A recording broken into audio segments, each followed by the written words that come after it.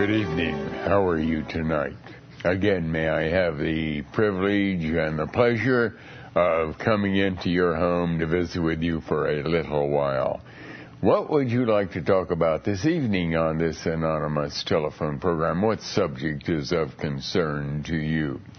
This is a program, where frankly, all of us here at Family Radio have an intense desire through a program through which this intense desire that we have for you might be realized, namely, that you might become acquainted, and if you're already somewhat acquainted, to become even more acquainted with this wonderful, wonderful, super important book, the Bible. And our desire is that you might become acquainted with it, not because we're trying to build an organization, not because we're trying to develop a membership, because we are not because we want your money. No, those who are true believers, they will see an opportunity in all of this to share the gospel with the world. But the reason we want you to become acquainted with the Bible is because it is the only place in the whole world where you might be in a position where God can save you. And oh, how desperately every human being needs salvation. Salvation from what? Salvation from the wrath of God. You see, the Bible teaches that we were created in the image of God. The Bible teaches that if we disobey God, that is rebellion, that is a transgression of God's law.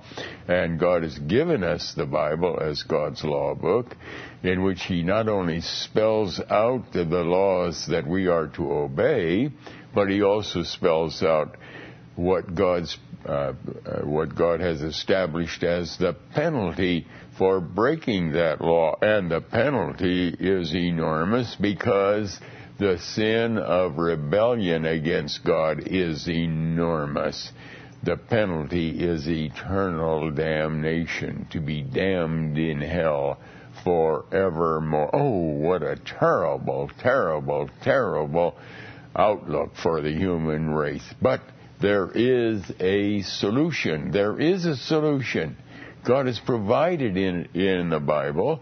He has indicated that He has chosen great in a multitude which no man can number. Yes, the Bible uses that kind of language, that are to become saved. We don't know who they are. We know they're sinners, though. They are those who will recognize that they are sinners and do not deserve salvation. They are those whom God has simply in His divine sovereign will decided that He would save them. And you too, each one who is still not saved, could be one of these who are elected of God. And therefore, there is enormous hope. On the one hand, the Bible is really underscoring the awful predicament that everyone is in, but also it is underscoring this wonderful hope that exists for those who have not yet become saved. And since the vehicle or the environment in which God does His saving people from the wrath of God, is the Bible. Therefore, Family Radio, all of us have an intense desire in our love for the unsaved of the world, for each and every one, that they too might know the Lord Jesus as their Savior. Want desperately that you too might begin to read the Bible carefully and listen to it carefully, praying that you might have some understanding, praying that you might be obedient to what you're reading there. And in the process of trying to encourage you to become acquainted with the Bible, we also are are trying to help in teaching, and God has appointed individuals as teachers, not to rule over you, not to have some kind of spiritual supervision over you. No way, not a bit. But simply to help you to see how we are to compare Scripture with Scripture, and as we do so, we do find this truth and that truth, and we can have a better understanding of what God is teaching in the Bible, and not that we want anybody to trust us. No way.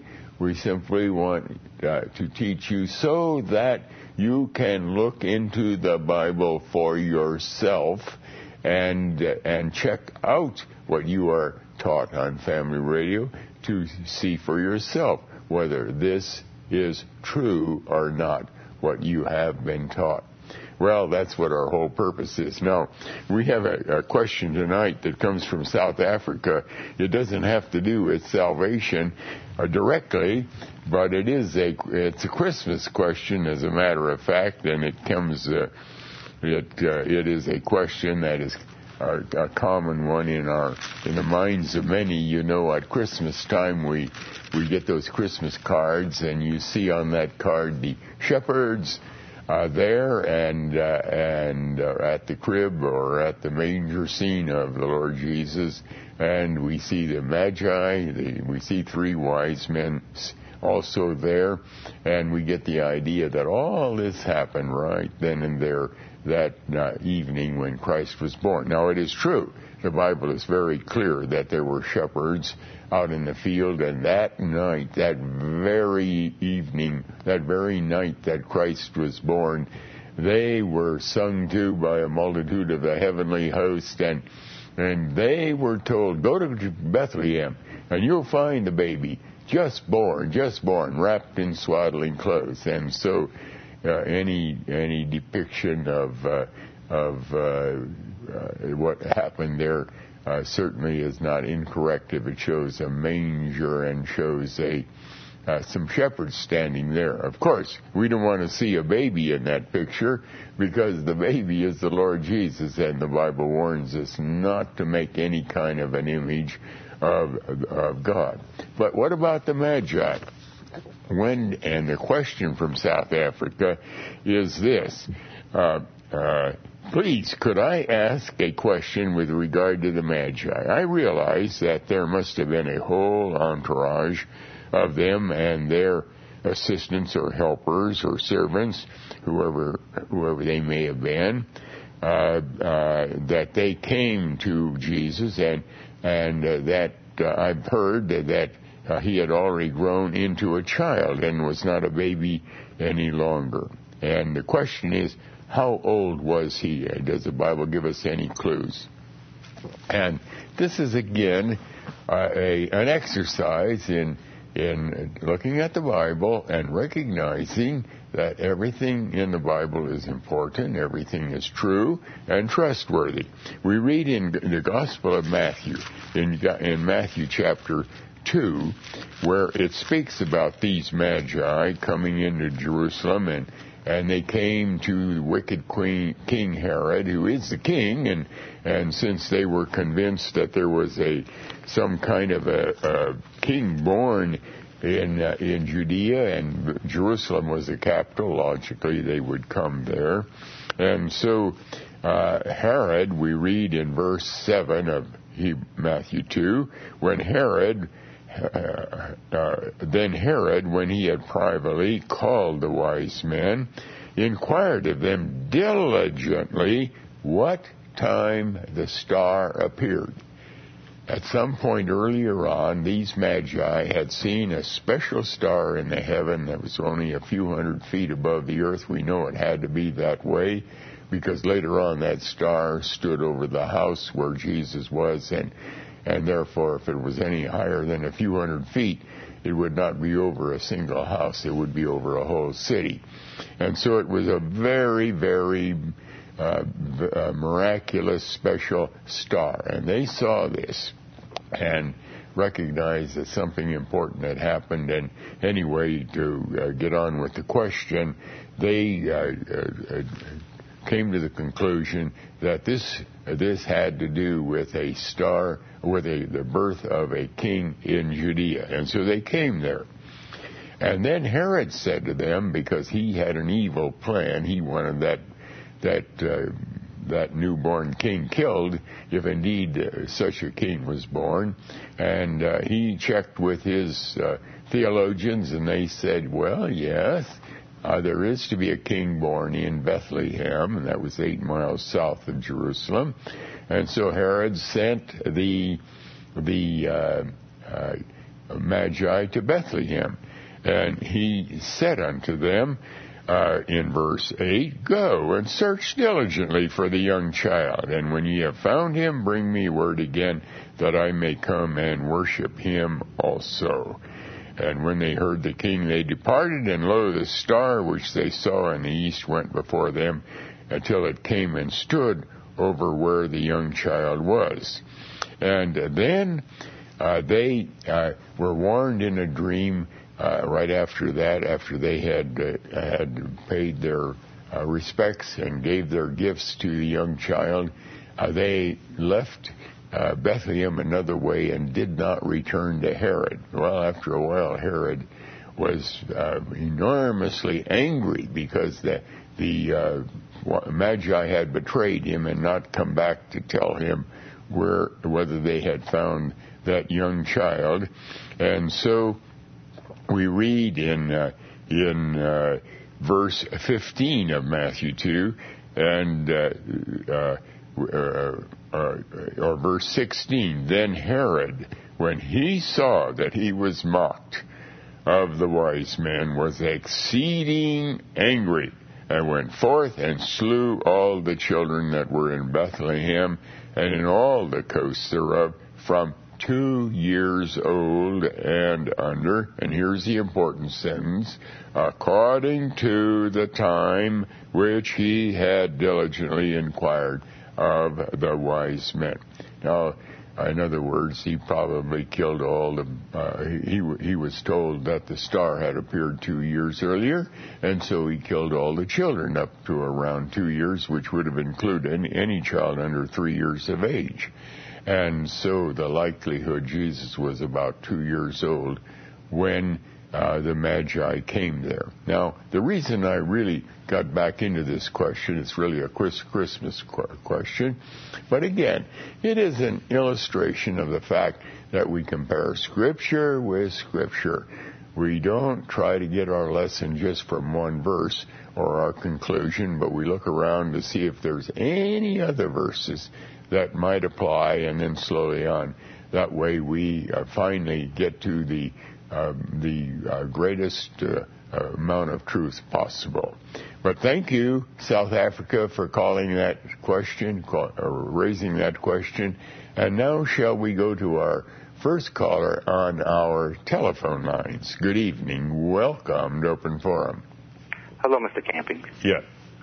Mr. Camping, I was wondering that we are all born sinners, not of our own free will, and salvation is not of our own free will. Why is it that many of us are going to hell for something that is not of our own free will? Well, we'd like to conclude that we sin because of, it's not because of our own free will. Let me just ask you a very plain question.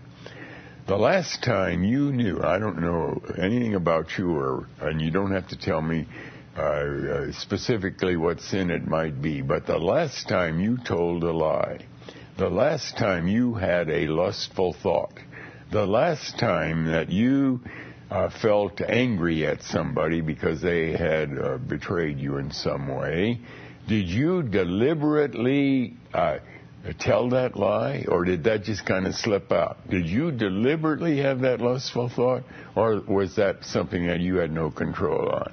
And the answer is, of course. It was deliberate. Pardon? It was deliberate. Of course it was deliberate. Sin is always deliberate, okay? Now, the Bible teaches that we were all in the loins of Adam. As in Adam all die. We, in principle, were there. We are We all came forth from Adam and Eve, and so when they sinned, we were there in principle also sinning. And when Eve sinned, and then Adam, he ate of that same fruit in rebellion against God, that was very deliberate sin. And then the proof that indeed that sin was deliberate for each of us is the moment that we're born. From that point on, every sin that we do is a deliberate sin. We are in deliberate rebellion against God. And God, that's why in God's perfect justice, He must send us to hell. He has stipulated that the result of sin is death. And He's not talking about physical death. That was not the result of sin in any way. Because if that were true, then everybody would have to die before they're sent to hell. And that isn't the way it is at all. The fact is that physical death comes because the whole world came under the curse of sin, and finally the poisonous viruses and bacterias and snakes and vegetables and so on that we eat would shorten our life and we die physically. But the death that resulted was a spiritual death, so that we came under the wrath of God, and that spiritual death is eternal damnation. Yes, but we are all sinners in the same way, one way or another. How is it that some sinners that may be more of a sinner than I am may be saved and go to heaven, and some sinners like me or lesser than me may not be saved and go to hell by the choice of God, right? Well, that is a mystery to us, but God says in Romans chapter 9, I will have mercy upon whom I have mercy. It is God's sovereign good pleasure. Now, bear in mind, when Adam and Eve sinned, that is when all of us, because we were in principle in their loins, sinned, God should have put the whole human race into hell. We earned our place in hell. And God had no obligation of any kind to save anybody. Now, God, in His marvelous love and grace and mercy and something that's beyond our imagination, decided to save a few people, let's say, a few people. Can the rest of us object to that? No. But in order to save them, God's justice still had to be taken care of. He couldn't just promiscuously say, well, I'm God, and I've decided for these few people, I'm going to set aside the law of God, which calls for eternal damnation for sin. I'm going to set that all aside. I'm going to simply forgive them. I'm going to waive. I'm going to not apply the law of damnation to them. I'm going to make them my children. God could not do that, because that would be a violation of the perfect integrity, the perfect justice of God. In order to save those people, it meant that somehow God had to arrange that their sins be paid for. The law demanded that payment. And so God looks around, and there's nobody that can make that payment except God Himself. And so God, the Lord Jesus Christ, was assigned the terrible, terrible task of taking upon Himself the sins of those individuals and being found guilty for every dirty, rotten one of those sins, and having God pour out His wrath on Him, the equivalent of those individuals spending an eternity in hell. Now, if He had done that for just a few people, the rest of us can object After all, the payment has been made. These people didn't deserve it, but God is God, and if He's going to do that, and if His integrity and justice is going to be completely satisfied, so be it. But it turns out that the number that He came to save is a great multitude, which no man can number. That's one way God speaks of it. He also speaks of it as a remnant because it's still a small part of the whole human race. But nevertheless, it is in every instance, for every one of these people, Christ had to make the full payment for their sins. So it was an enormous cost. Just think of it, that Christ had to endure the wrath of God that was going to come upon a great multitude of people for each and every one of their sins, and there could be no withdrawal of that wrath. There could be no shortening of that wrath. There could be no limitation on that wrath. It had to be fully paid, and only because Christ was not only had He taken on a human nature, but He also always remained eternal God. Therefore, He was an infinite personality. God is an infinite personality, and therefore God could pour out His wrath upon Him to such a degree that in the space of the hours of going into the Garden of Gethsemane and being hung on the cross and so on, God's full wrath was paid. And that is what is required for our salvation. And that is why, of course, any of these do-it-yourself salvation plans where people say, well, you can accept Christ, you can believe on Him, God has given you ability to do that, they don't have the slightest idea. These poor individuals, unfortunately, don't have the slightest idea of what was required for salvation, and why it is, therefore, that only God can do the saving, and He has to do the whole package of saving, and that, of course, finally makes the whole situation so remarkable, so absolutely remarkable, that God has done this, and today it is the day of salvation, and my, oh my, we have that impossible and wonderful, that incredible promise of Revelation 7 verse 9. I saw a great multitude which no man could number. And who are these? These are they who came out of the great tribulation. Unfortunately, our King James Bible didn't make a good translation there. They simply said they came out of tribulation. No. They came out of the great tribulation, that tribulation in which we are now living. So that today there is an enormous hope for the world. An enormous hope for the world, because we're in that time of the great tribulation that comes just before Christ's return. And so I am just thrilled that Family Radio can have a little part in getting in telling people all over the world, read your Bible, and wait upon the Lord and pray for His mercy, and maybe you too will become a child of God, because this is God's plan, that today there is a great multitude which no man can number that are going to become saved. But thank you for calling and sharing, and shall we take our next call, please? Good evening. Welcome to Open Forum. Good evening, Brother Campen. How are you tonight? Very well, thank you. Brother Campen, I have 3 questions, if I might.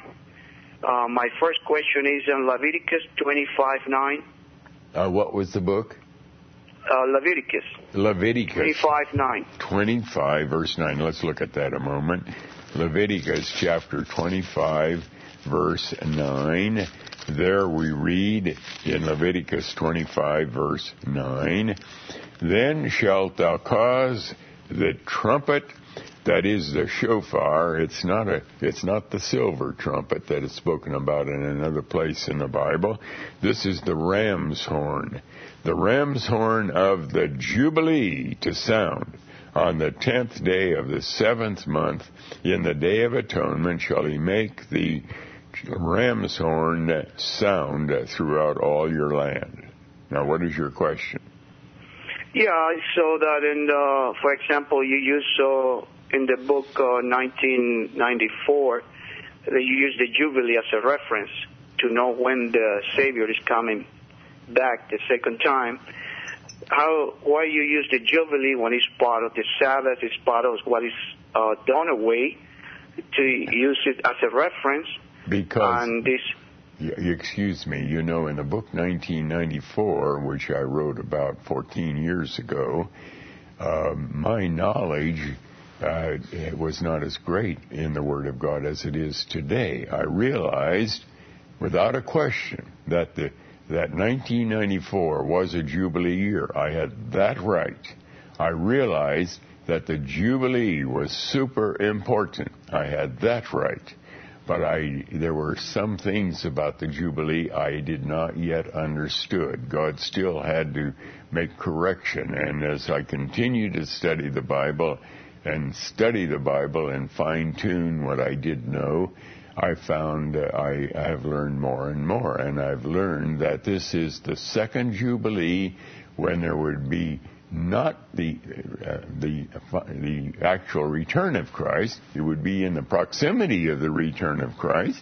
It would herald the return of Christ, but that actually first there had to be a great multitude which no man could number that still had to be saved in that 17-year period from that Jubilee year of 1994 until the year 2011, which strongly appears to be the last year of the world's existence. Yeah, Mr. Camping, the Jubilee always begins on the Day of Atonement.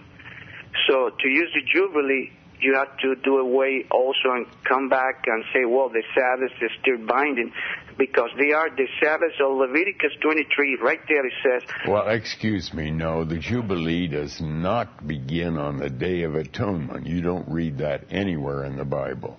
You may want to conclude that, but that is not taught in the Bible. It simply says that every 50th year was a Jubilee. And hold on, I'll be right back with you in a moment. We have a caller on the line who is asking about the Jubilee. The Jubilee that God had ordained as a very, very important year came every 50 years. Nowhere in the Bible does it say what point in the year did it officially begin. However, there were 2 days that identify with that Jubilee year. One was the first day of the 7th month. That we read about in Leviticus 23, verse 24. Speak unto the children of Israel, saying, in the 7th month, in the first of that month, shall be a Sabbath, a memorial of... Now, in our King James Bible, we have blowing of trumpets. And actually, the word there is teruah, which is the same word used in talking about the Day of Atonement, where it's translated Jubilee. So it's a memorial of Jubilee and holy convocation. We're to remember on that first day of the 7th month, therefore, about the Jubilee year. And actually... this first day of the 7th month, therefore, identifies with the Jubilee. And then 10 days later came the Day of Atonement that we just read about in Leviticus 25, where it indicated that shall cause the ram's horn of the Jubilee to sound on the 10th day of the 7th month. But thank you for calling and sharing. Yes, brother. Hello, yes. Brother Camping. Yes. Yes. I got 2 more questions. Can I do it? What is your second question? Yes. Also, the Jubilee Brother Company is always bound to the Jewish economy. There's no way to separate the Jubilee from the Jewish economy. If you read Leviticus 25, you're going to see that it was bound to the land, to everything that the blessings of the Lord. So in verse 9, it said, "Then shalt thou cause the trumpet of the Jubilee to sound on the 10th day of the 7th month, the Day of Atonement." Yeah, now excuse me. You must remember that the Bible is a spiritual book, and Christ spoke in parables.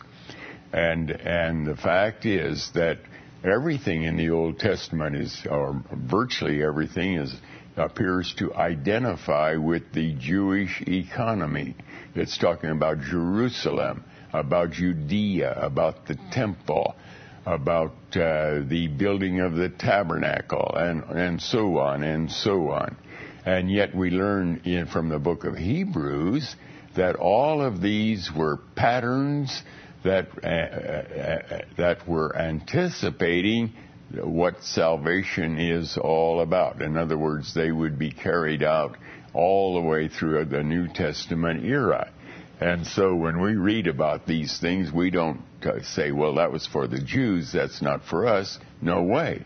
All Scripture, remember the Bible says, all Scripture is given by inspiration of God and is profitable for doctrine, that is for teaching, for correction, for reproof, and for training in righteousness. And so when we read about the Jubilee, it wasn't for the Jews alone. As a matter of fact, it's very significant. When you go through the whole Bible with a fine-tooth comb, you will not find that in any year did the Jewish people celebrate a Jubilee year. Now, maybe they did, but God does not record it anywhere. And more than that, when we look at the other feast days, for example, like Pentecost, now that was a Jewish celebration that was to be observed 50 days after the Sabbath that immediately followed the Passover, and yet after God was finished with the nation of Israel, and at the time when Christ went back to heaven, and when he poured out the Holy Spirit in Acts chapter 2, it was in the New Testament era. It was after Christ had gone back to heaven, and he was no longer using the synagogues or the temple in his divine economy, and that occurred on Pentecost, which was a Jewish, that is, it was indicated in the Bible as one of the Jewish feast days. Therefore, by the same token, the Jubilee year, while it is spoken of in connection with the Jewish economy, actually is God's plan for his whole salvation plan, and it goes right on, and there's no statement in the Bible that the Jubilee would not continue, and so that when we are talking about 1994 as a Jubilee year, well, that follows the 50-year program that God had established. So if you're going to build your argument that the Jubilee year only was for the Jews, it will not wash. But thank you for calling and sharing. And shall we take our next call, please? Good evening. Welcome to Open Forum. Good evening, Mr. Camping. Yes. I have a couple of issues that I'd like to raise with you. Yes, go ahead. And the first issue concerns your answer to 2 callers ago who asked the question, why is it that some people are going to be saved and others are not? And I believe from the scripture that these questions cannot be answered. And night after night, I see you attempting to answer many questions that are not answerable, despite all the information that's revealed in the scripture. Excuse me, before you go on, let me try to respond to what you have just said. What was the answer that I gave when they asked the question, how is it that God saved this one and not saved that one? I simply gave the biblical answer. Here's what God says in Romans chapter 9. This is the voice, this is the word of God, not my word. This is what God is saying. He says in verse 15, I will have mercy on whom I will have mercy. I will have compassion on whom I will have compassion. I'm going to, let's see once more what God says. So then it is not of him that willeth, nor of him that runneth, but of him that showeth mercy. And we can't do better than that. Than to quote from the very mouth of God. And I have never attempted to say why he chose some and not others. I have simply repeated what the Bible says. Mr. Camping, we have read that, and many people have read that, and you in particular shown us that things in the Bible are not always clear. In fact, most of the things are not clear. The point I'm trying to make is that if we're understanding that at face value, it means that here we have a father who has a whole world of disobedient children, and they went off somewhere and they're all drowning, and he has the ability to. He has the power to save them all, and he says, I'm only going to choose these. I'm a father of 7 children, Mr. Campion, and I'll tell you, if I told my children not to go swim in the pool, and they all go and they're drowning, and if I am able to save them all, I will, and I know that I'm not more righteous than God. So therefore, we clearly don't understand what Romans 9 is saying. Excuse me. The problem is that this is not a matter of emotion. You're speaking about emotion. Oh, I'm the father of 7 children. I love them all, and I would not want to see any of them lost. Of course, I can agree with you about that. As a matter of fact, God shows emotion. He says that he has no pleasure in the death of the wicked. But he develops that even more. As he looks at Jerusalem, which he is going to destroy because of their wickedness, Christ wept. Now remember, Christ is eternal God. And he wept over Jerusalem. How oft I would have gathered you as a hen gathered chicks, and ye would not. And yet he goes, even though he's weeping over the fact that that they're under the wrath of God, he is going to go ahead and destroy them. Why? Because God is a God of law. He is a God that has perfect integrity. And even though emotionally it is an enormous distress to God that he has to send anyone to hell, he must send them to hell if their sins have not been paid for. And God clearly indicates that there were certain ones that God had chosen to become saved, and therefore he had to pay for their sins, but he never did plan to pay for the sins of everybody. We read in Ephesians chapter 1. And we have to let God tell us. We can't let our emotions tell us. God has emotions too. But God is under the same law that we are under. God cannot have just any old kind of a plan because he's emotionally unhappy that he has to send people to hell. He has to follow the law of God. This is a fact that has not been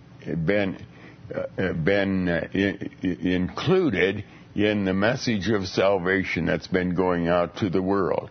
God is a God of law, and he is a God of perfect integrity. And if God would, because he's emotionally upset because he's got to send someone to hell, and if he finally says, oh, I can't do it, I just can't send that person to hell, I love him too much, I'm going to bring him with me to heaven. And if he had not paid for the sins of that individual, he would be a God with no integrity. It would mean he would be a God of sin. He would be rebelling against the very law of God that he had established. And therefore, from that point, nobody could trust him. He could change his mind about any law that he had. But because he's a God of law, he has to send these people to hell. Whether he likes it or not, he must do that.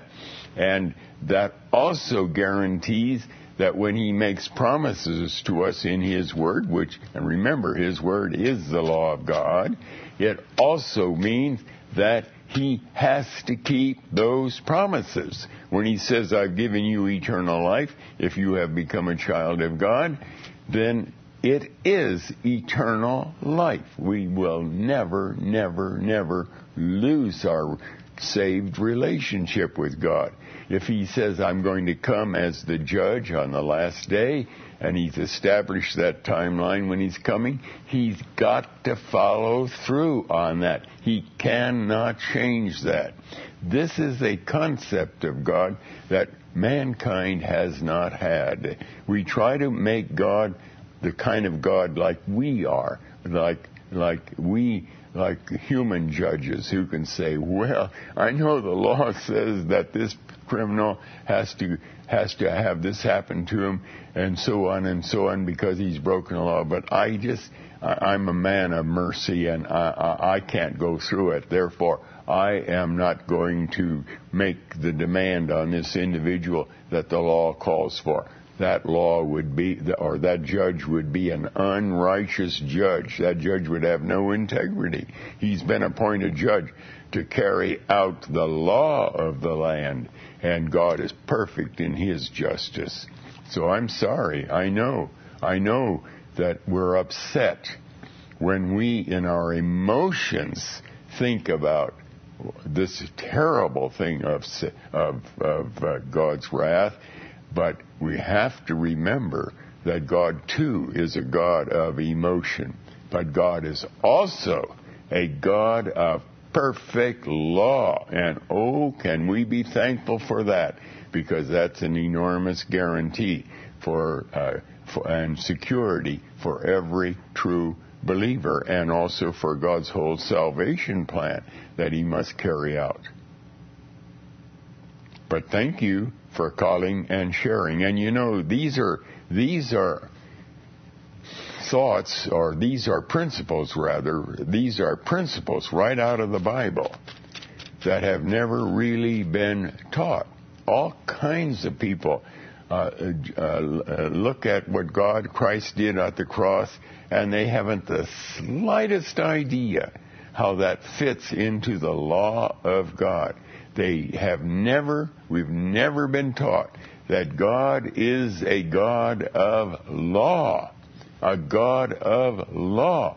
He must keep that law. He cannot. If he would break that law in the slightest way, then he would be a God of sin, and we would have no trust at all in him any longer. But he will never sin. He is a righteous God, and therefore we know he's got to send people to hell if he has not paid for their sins.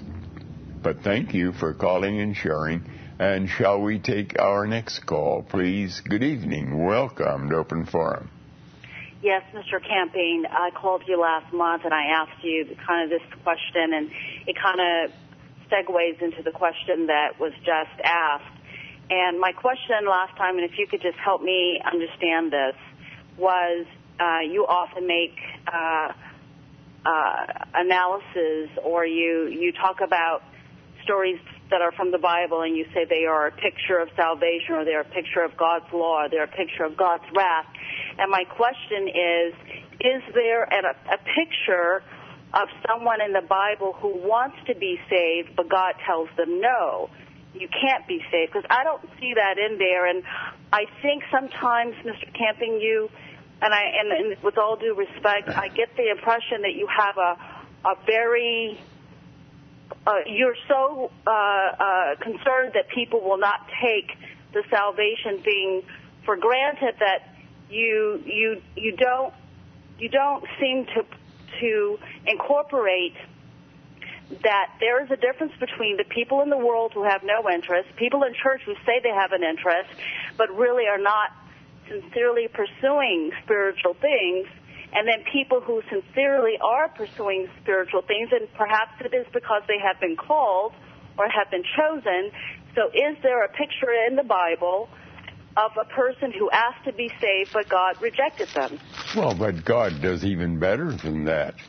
You know, when we are learning truth through the pictures and portraits and types that God uses, and we do learn a whole lot through that, but sometimes God comes out with very plain language, so we don't even have to look for a picture. In Romans chapter 3, this is what God says. Now, these words are from the mouth of God. They're not my words. This is what God is saying. In verse 10, Romans chapter 3, as it is written, there is none righteous, no, not one. There is none that understandeth. There is none that seeketh after God.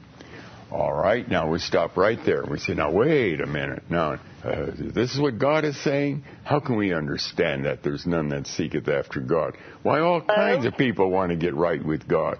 Yes, you see, as we read more in the Bible, we find that the Bible says that man was created in the image of God. God is God. We have a knowledge that there is a God. Excuse me. Even the most pagan man knows there is a God. When they find, for example, some of these Stone Age people in the jungles of Borneo or the jungles of Guinea, New Guinea, or wherever they may be, it's surprising, but they have law. And they believe that there's some kind of a spirit world, and there's some kind of a God that they have to answer to. This is because man was created that way. That is the natural condition of man, that there is a God. And because God's law is written on their heart, the Bible tells us, mankind knows somehow I've got to get right with God. Now, here we have a world that has hundreds and hundreds of different religions. There's the Buddhist religion, the Hindu religion, there's the Mohammedan religion, the Catholic religion, the Baptist religion, the Methodist religion, the Reformed religion, the Presbyterian, the Mormon, the Jehovah's Witness, the Seventh-day Adventist. You can go on and on and on with all kinds of religions. And what is the purpose of each and every one? And some of them are more pagan than others. Some of them have some identification with the Bible. But they all have one desire, and that is somehow that through that religion I can get into a right relationship with God. I can get into a right relationship with God. That is the desire of men. Those who are even more intelligent and recognize that to have that not only do they have to get into a right relationship with God, but that if they don't, they're going to be under the judgment of God for certain, may even become atheists or evolutionists, so that they try to believe with all their heart there is no God. There is no God. And so they deceive themselves in that way, because every human being knows somehow I've got to get right with God. And so they choose what they think would work best. Maybe it's the Baptist gospel, where if you accept the Lord Jesus, then you will become right. Or maybe it's the Church of Christ, where if you get baptized in water, then you have come into a right relationship with Christ. And so everyone chooses something, but none of them will fit the definition of the Bible. The Bible says, there's none that seeketh after me. Is God missing the point here? Is he telling us a lie? Of course not. Of course not. That is, there is none that seeketh after God in a way that is pleasing to God. It's because in our sin, we want to do it. We have to figure it out. And God is saying, no, it won't work that way. Listen to me. Listen to me. I have chosen certain ones to become saved, and you wait upon me. And the environment in which I'm going to save these that I have chosen is the hearing of the Word of God. God says that plainly in Romans 10, verse 17. Faith cometh by hearing, and hearing by the Word of God. And this is the way you see that God has laid out His plan. And so when you ask the question, well, where does the Bible tell us that someone really was trying to get saved, and God says, no, I'm not going to save you, that doesn't enter the equation. Everybody somehow wants to get right with God. But by God's definition, nobody is seeking Him. They want to seek God on their own terms. And that's why it's so abhorrent to most people in the world when we come with the true message of salvation and tell people, you can't do anything about it. That's abhorrent to mankind. I want to do something. I have to be in charge of this. And God says, no. You're dead. You're spiritually dead. You're a corpse.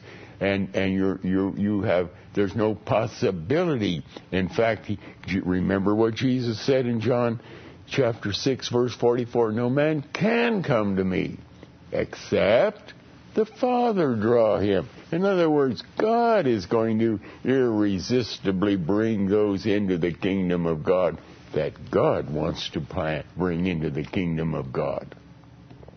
Mr. Camping, hello? Yes. Hello? Yes. Mr. Camping? Yes. Mr. Camping, I understand what you're saying, and if you'll just give me a little time to just discuss this with you before you disconnect me, I want to use your own description of people who are saved have an intense desire to do the will of God. And when we say someone who wants to be saved, I'm not debating whether or not election is the issue. So if you have someone who God has elected and they want to be saved, and then they are going to want to be saved because they have been elected. They have a new resurrected soul. They have an intense desire to be obedient to God.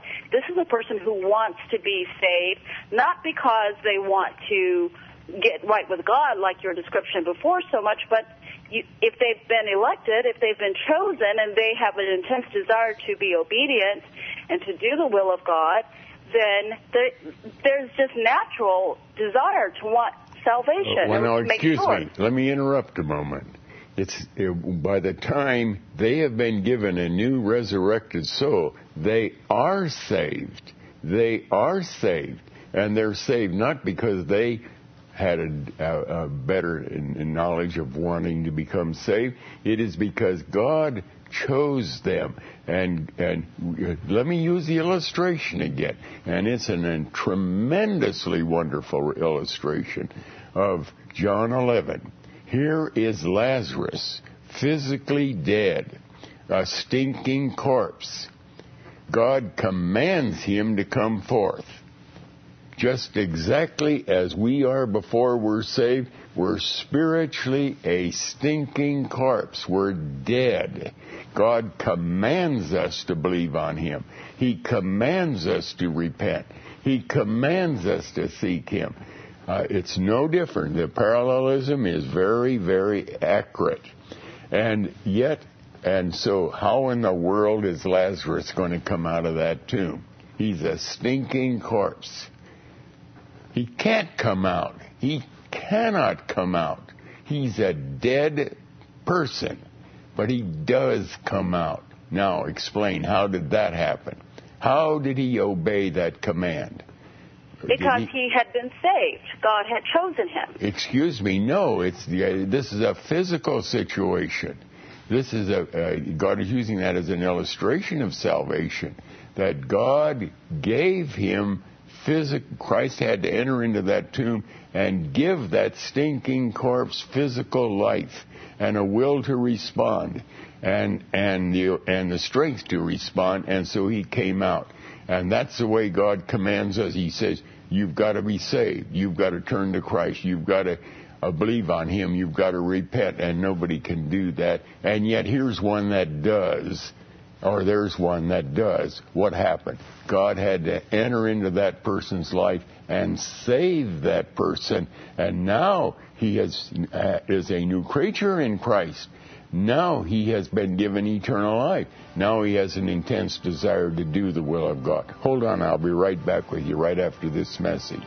We're continuing with the open forum. We have a caller on the line. Go ahead with your call. Yes, Mr. Camping, just a little bit further, if you'll just help me out here. So what I'm saying is, if you have been chosen, and you often say that you don't know when you were chosen, probably as a baby, because you believe you've been saved, or that you were elected from as early as you can remember. I've also heard you tell callers that you may not know instantly, that it's not necessarily a snap of the finger and you know you've been saved, that sometimes it's a gradual thing. So if we apply all of that, if you had to have been elected, if you are elected, and it's not something that you know that you've been saved, but you find yourself wanting to be saved, you find yourself studying God's Word, wanting to be obedient, an intense desire to be obedient, at some point maybe you will get that clarification. In fact, based on your studies and based on the Bible, you will get clarification that you are saved. But that doesn't exclude that you may not want it at some point. Because if you have been saved, if you are elected, you do desire. You may not know that you've been elected, but there's a part of you that's transformed, that's different, that wants to be obedient, that is begging God, like you ask people to beseech him for salvation. That doesn't exclude you from necessarily having been chosen if you don't know, but you're wanting to be saved. Excuse me, we don't have to become quite that complicated. The fact is, God gives us a commitment. He says in 1 John chapter 3, verse 9, that which is born of God cannot sin.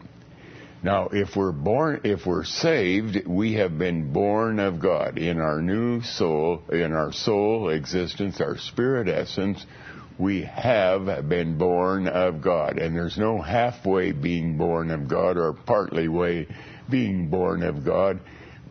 We are either unsaved altogether, both in body and soul, or instantly at the moment of salvation, we receive our brand new resurrected soul, and there will be an intense desire to do the will of God. However, God does give us no information as to what that moment might be. This is a miracle that God performs in the life of everyone he saves, and it's done unbeknownst to that individual. The only thing we find out is that there is a reaction to that, in that there is increasingly a desire to do the will of God. All right, now, here we have another problem. Here is a person who has lived as an unsaved person. That's true of every one of us before we're saved.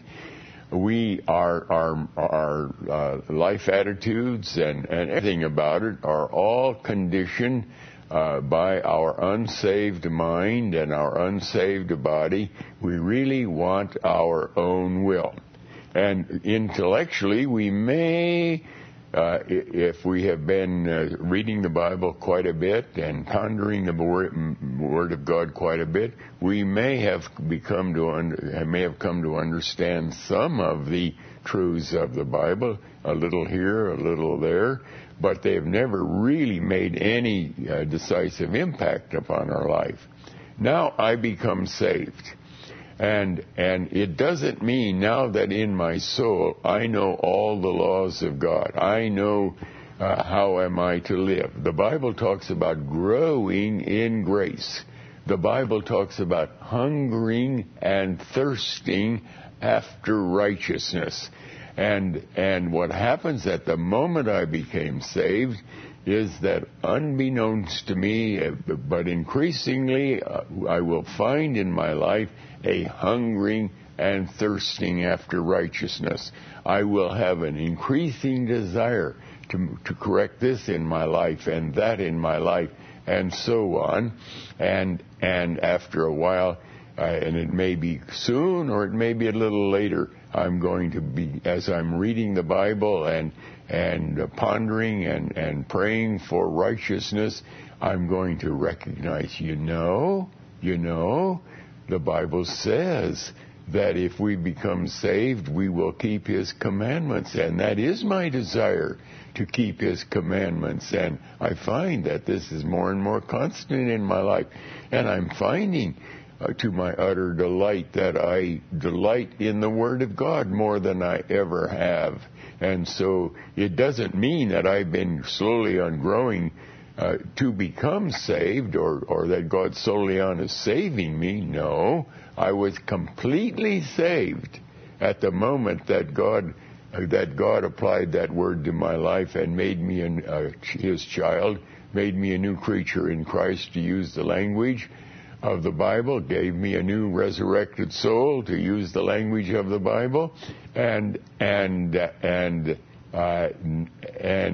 the impact or the knowledge of that I would slowly on become aware of, and because it is all the work of God, it will be there and will not change. It will constantly develop. If, for example, I went through a period for a few years where I really thought I had a desire to do the will of God. And then I would fall away and go back into my old habits of sin.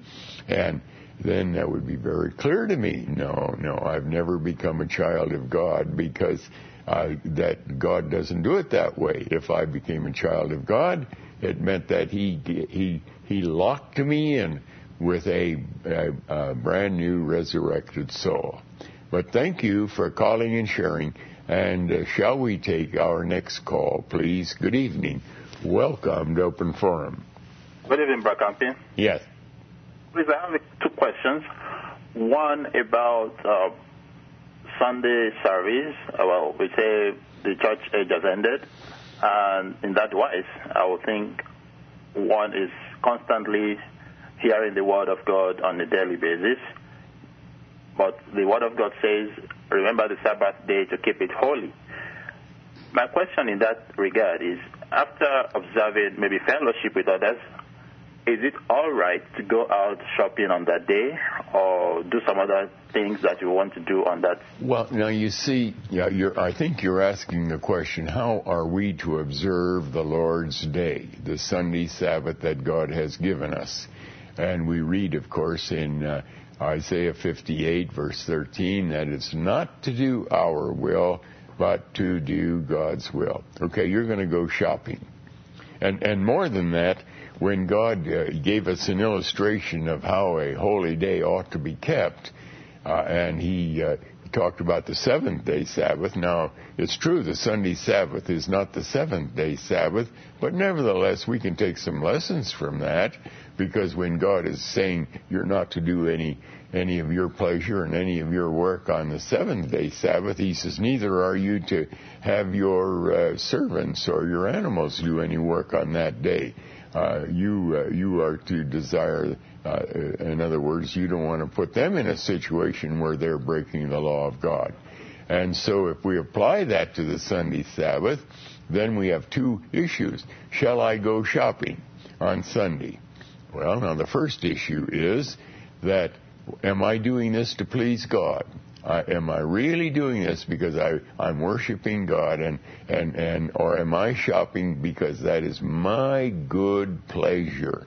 It's a convenient day. I've got time, and while I'm shopping, am I really growing in grace? Am I really learning from the Word of God? Am I meditating upon the Word? And of course not.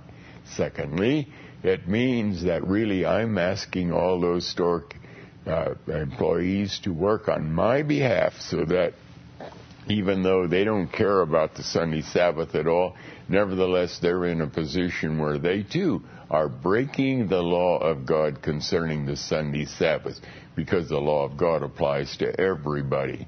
So, if I'm a true child of God, I'm going to minimize that kind of activity as much as possible for my sake, as well as for the sake of others who would become involved in that kind of activity if I did my shopping on that day. Okay, thank you for that. But if it's not to say one can do any other thing on that Sunday. I'm sorry, repeat that. It is not to say one cannot do any other thing on a Sunday, apart from just sharing the Word of God. Well, the Sunday is an enormously wonderful day to share the Word of God with others. And there are those who make it a practice, and I think it's a delightful practice of Sunday afternoon. They get a bunch of tracts. Family Radio provides them free of charge. Does God Love You tracts in 20 different languages or more. And they go to this section of town or that section of town, and depending on the normal language of the people there, they are there standing, passing those kind of tracts out. That is, they are witnessing the Lord Jesus Christ, and I think that's a wonderful activity for Sunday activity. Okay, second question, please. The second question is about tithing. Actually, I've had you give an answer to that before, but my other question is with regards to the emphasis the current church organizations, I'll say, place on tithing, and as compared with what Jesus Christ said in the Bible with regards to the woman who gave her all to pennies. And he said the woman gave everything she had. My question is there really any need to lay emphasis on people giving tithe, a tenth of everything they earn, a tenth of their salary, or just giving and giving cheerfully? Because most people who have to give tithe find it difficult. Maybe after giving it, they go back. Yeah, I'm sorry. For some reason, I'm having a hard time following you, and I'm really not able to answer your question because I have not been able to follow you through, and so I'm sorry. Maybe you could call another time and try once more. But thank you for calling and sharing. And shall we take our next call, please? Good evening. Welcome to Open Forum. Yeah, Brother Camping, I'm calling again because I couldn't finish the question that I have. Please don't be rude and cut me off. Otherwise, you can tell the people, if you agree with me, call the Open Forum. If you disagree, don't call. You know, that you can say that. Otherwise, don't invite the listeners to call, because not everybody agree with you. Well, but we never tell anybody that they can't call, but it's not a matter of whether they agree with me or not. The issue is, do they agree with the Bible? If people come just with an opinion, or this is what our church teaches, well, that has no authority. They've got to come with, if they want to advance a doctrine of some kind that they hold, they have to have biblical basis for it.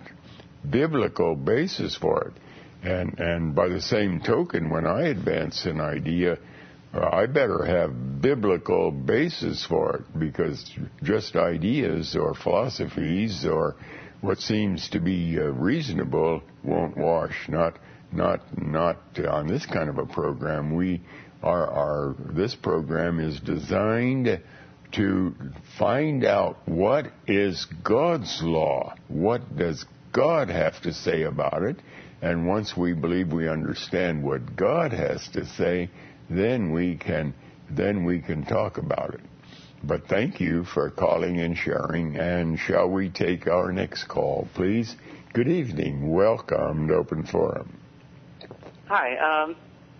When I'm trying to understand the way that God sees the world and the universe, it's very hard for me to grasp the fact that I'm not supposed to use my own logic and reasoning when I'm trying to understand the way God sees things.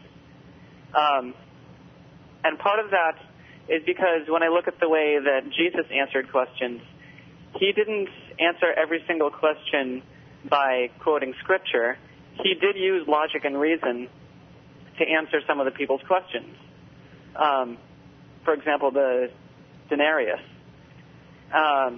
Also, he constantly said, "You people, why don't you get it? Why don't you understand what I'm saying to you?" So it seems to me that God wants us to be thinking hard about what he's saying and trying to fit the puzzle together. Okay, well, now, that's an interesting concept that you're offering, but bear in mind, Jesus is God. Jesus is God. Whenever he spoke, that is the law of God that he is indicating. He's not just saying, this is logical to me or this is reasonable to me. He is enunciating the law of God because he never ceased to be God. However, we're not God. If we're going to bring the truth, we have to find out what the law of God is, because that is our ultimate authority. That is, if we're going to bring truth concerning any matter that identifies with the Bible, we have to find it in the Bible. We can't trust our minds. In fact, the Bible talks about the wisdom of the world, which makes they think that preaching the true gospel is foolishness, because there's such a vast chasm, a vast gulf that exists between the wisdom of the world and the wisdom of God. The world thinks the wisdom of God is foolishness, but in actuality, it's exactly the opposite. And the Bible further explains that the wisdom of the world is foolish, and it's the wisdom of God that is altogether trustworthy. Right. And then, so Jesus is God. That's why he can say what he says. Yes. But when Paul talks in his letters, he is not God, even though God is writing through him. Paul has a personal habit, contrary to other scribes of the Bible, that Paul uses logic and reason much more than other writers in the New Testament. All right, now excuse me. Now let's stop right there. That's a good point that you're making, or let me say it's a valid point that you're trying to make. The fact is that you have answered your question. Paul is the scribe. He is speaking the words that God is giving him to speak. And when God wrote the Bible, the more we study the Bible, intensely study the Bible, we find that God very deliberately wrote the Bible so that it would be at times very confusing and at times give apparent contradictions and give people who are not trusting the Bible as God's Word alibis for believing the way they They wanted to believe. Jesus, for example, said very candidly, I have spoken in parables so that seeing they will not see, and hearing they will not hear. Wow! God, Christ, who is God himself, is saying it absolutely plainly to us. He wrote the Bible to keep people in unbelief, in their spiritual blindness. And so we have to be aware of that. And so as we read the Bible, when Paul is being used of God to utter the words of God, and he says, well, I say this, not my Lord said that, we say, oh, well, then that's just an opinion of Paul. No way, no way. He said that because God said that, but it's an addition to what Christ actually said when Christ spoke about marriage. It doesn't mean that it is of lesser authority or that it was conditioned just by Paul's thinking. No way. We don't want to fall into that trap, into that snare, that there's anything in the Bible that is not from God. But thank you for calling and sharing, and shall we take our next call, please? Good evening. Welcome to Open Forum. Good evening, Mr. Kempin. Yes. I would like to make 2 questions. First, I would like you to read Matthew 5:17-19. Matthew 5, verse 17. Let's look at that. Matthew 5:17-19. Yes, we read there. Think not that I am come to destroy the law or the prophets. I am not come to destroy, but to fulfill. For verily I say unto you, till heaven and earth pass, not one jot or tittle shall in any way pass from the law till all be fulfilled. Whosoever therefore that shall break one of these least commandments and shall teach men so, he shall be called the least in the kingdom of heaven. But whosoever shall do and teach them, the same shall be called great in the kingdom of heaven. Now, the other one is Numbers 23:19 and 20, please. Numbers 23, 19 and 20. All right, let's look at that. 23, 19, and 20. There God says, God is not man that he should lie, neither the Son of Man that he should repent. Hath he said, and shall he not do it? Or hath he spoken, and shall he not make it good? Behold, I have received commandment to bless, and he hath blessed, and I cannot reverse it. And the last scripture is Deuteronomy 4:13, please. Deuteronomy 4, verse 13. All right, let's look at that. Deuteronomy chapter 4, verse 13.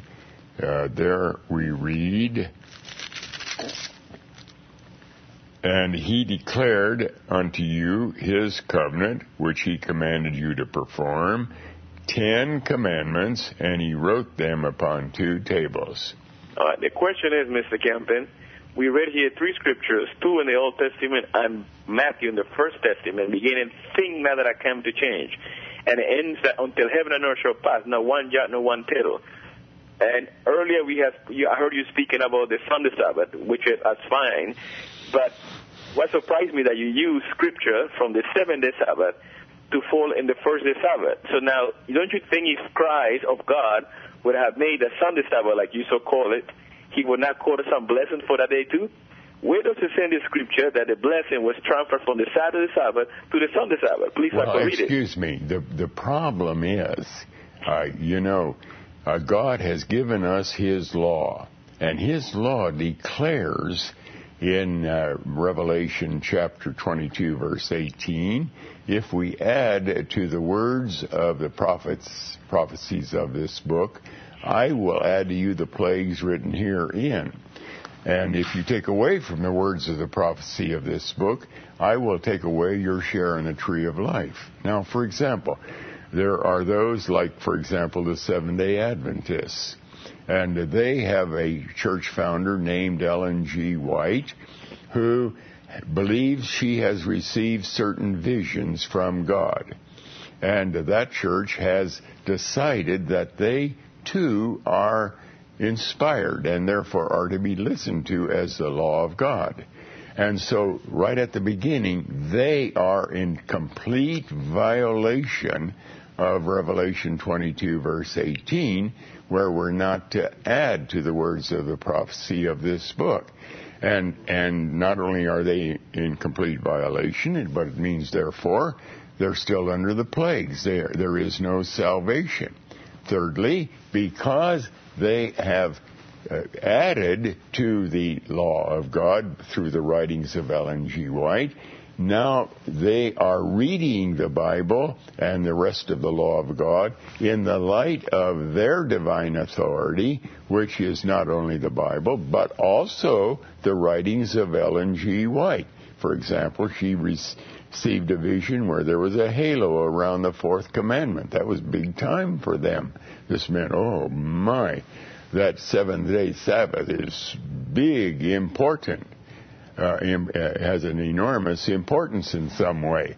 And because they have a different authority, because they are not inspired, that is, they're not being led by God any longer, because they're under the plagues of God, of course they come to all kinds of misunderstandings with statements in the Bible concerning the law of God, concerning the seventh-day Sabbath. They come up with all kinds of ideas that are contrary to the law of God. We can expect that altogether. And even though they use verses from the Bible, they cannot understand them because God is not working in their hearts. The only way we can truly understand something, is if God is giving us spiritual eyesight, if He is opening our understanding. And so that's why when God talks about the Ten Commandments, yes, they are the law of God along with the whole Bible. It's not just the Ten Commandments, the whole Bible is. And in the Ten Commandments, God does say that we're to keep the seventh day, but the law of God also stipulates that was a sign pointing to the fact that we're not to try to get ourselves saved by our own efforts. But thank you for calling and sharing. And shall we take we don't have time for our last call. We've come right to the end of our time. The Lord willing, we will be back together again, Lord willing, next Monday night. And in the meanwhile, let's keep reading the Bible. And I have to say that to myself just as well as I say it to you.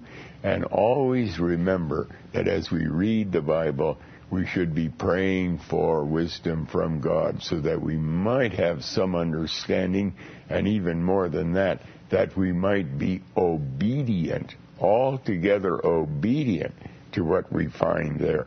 Until our next open forum, may the Lord richly bless you. Good night.